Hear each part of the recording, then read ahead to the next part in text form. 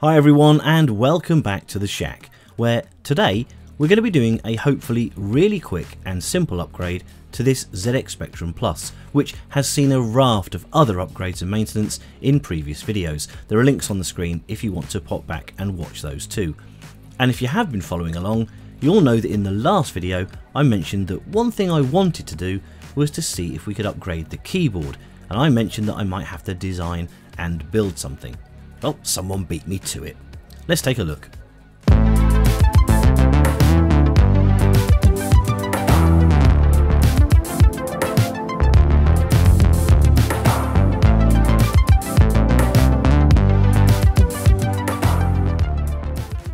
Here at the Shack, we'd like to give a huge thank you to the sponsor for this video, PCBWay. They help us out with all of our PCB fabrication needs and make fantastic boards at amazingly competitive prices. And it's not only PCBs that are on the menu. Apart from other fabrication services like CNC machining, 3D printing, sheet metal fabrication and injection moulding, PCBWay also have a great projects library of cool stuff to build from people all around the world. Oh, and if you don't like waving a soldering iron about, they can even assemble your PCBs for you. That's the PCB way. Right, on with the show. The original Spectrum had a, shall we say, different approach to a keyboard, both in terms of look and feel and in terms of operation too.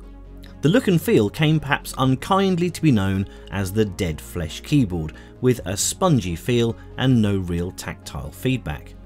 In terms of operation, you need dexterous fingers and a good memory if you're going to be doing any serious programming on the machine, because the tokenized basic had to be entered in a tokenized way, with different keys being able to perform up to 5 different things depending on what combination of keys you held down and in what sequence.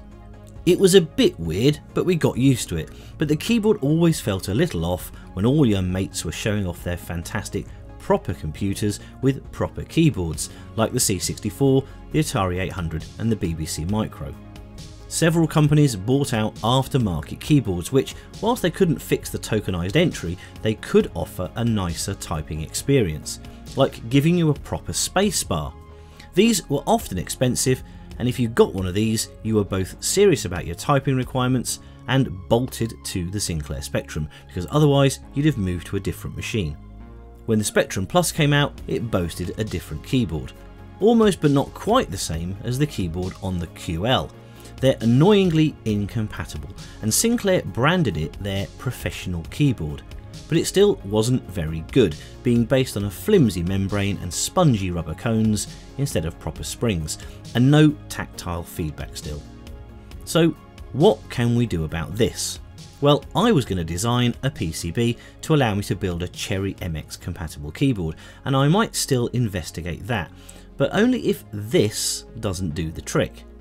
This is a combined keyboard matrix and backplate for a Sinclair ZX Spectrum Plus from a company called Ginger Electronics. Instead of the flimsy matrix, this replacement offers these little tactile switches which promise a much more positive typing experience. It comes with these little washers and some mini PCBs to solder to the keyboard wires. The instructions say you don't need to do this and that you can just poke the wires into the Spectrum keyboard sockets, but you can't solder these on, it takes 2 minutes. Right, let's open up the Specky and pop this in.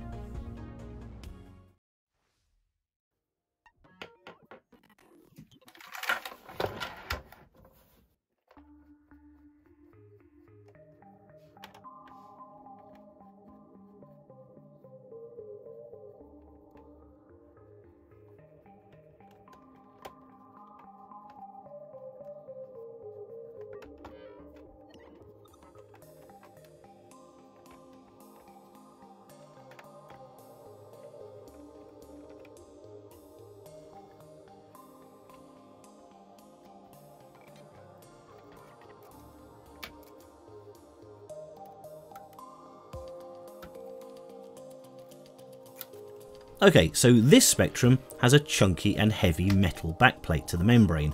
Other Spectrums have a thinner plastic backplate, and in the case of those plastic versions, you'd need to use those included plastic washers to get the exact correct height to operate correctly. Removing the existing keyboard is a simple matter of removing all of the screws on the backplate and the 4 screws holding the membrane ribbon cables in place, and then the whole thing just lifts out.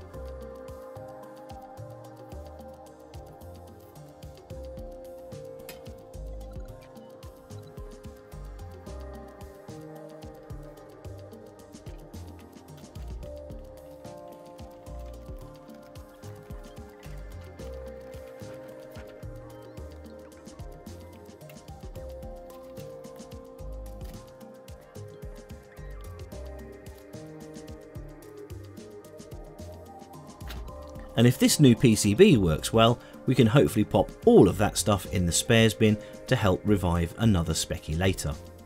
Now, the interesting thing about this new keyboard matrix is just how small these little tactile switches are. It's going to need to be either extremely well engineered, or we're going to have to be very carefully positioning this, as there's not much room for error with the little plunger on the bottom of the key having to hit this tiny switch dead on. The instructions don't fill me with confidence, as there's a section here which basically says you'll have to fiddle with the alignment of this to get it to work. Well, let's pop it in and see how we get on just following the photos in the instructions as a guide.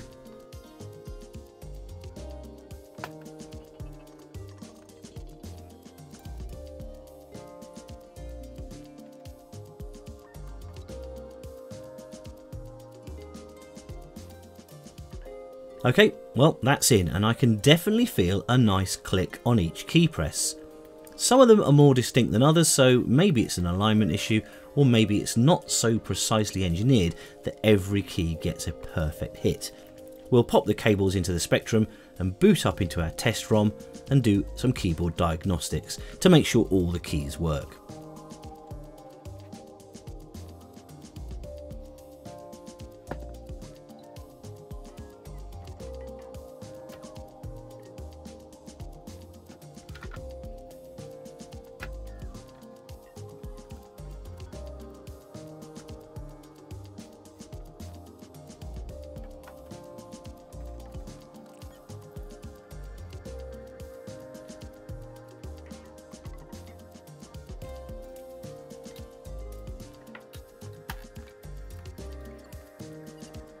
And they do, although some of them have a definite sweet spot and some work every time.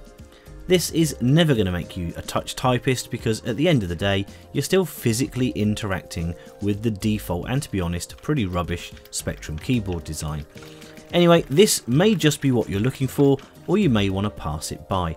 It's not massively cheap at €35 including shipping, but then a new flimsy matrix can be over €20 anyway, so I suppose if you need a new matrix you might want to give this a go.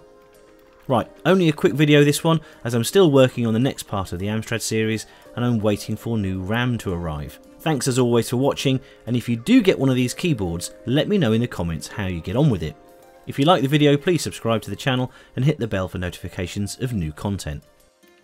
Please leave your comments below, as we always love to read them, and if you've got anything you'd like to donate and see featured on the channel, please drop us an email. If you'd like to support us, there are links for Patreon and our Buy Us a Coffee page in the banner on the main channel page. So until next time in the Retro Shack, it's goodbye from me.